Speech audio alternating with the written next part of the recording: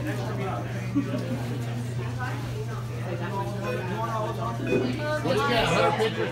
every NBA city, at every hotel we went to, I had a Subway staked out within walking distance, and literally, it got so bad.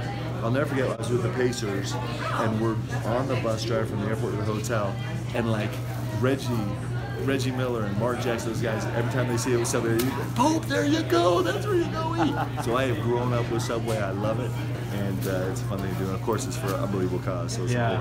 I mean, is that, tell me about the cause. And well, listen, I mean, Coaches versus Cancer is a long-standing staple of college basketball, right?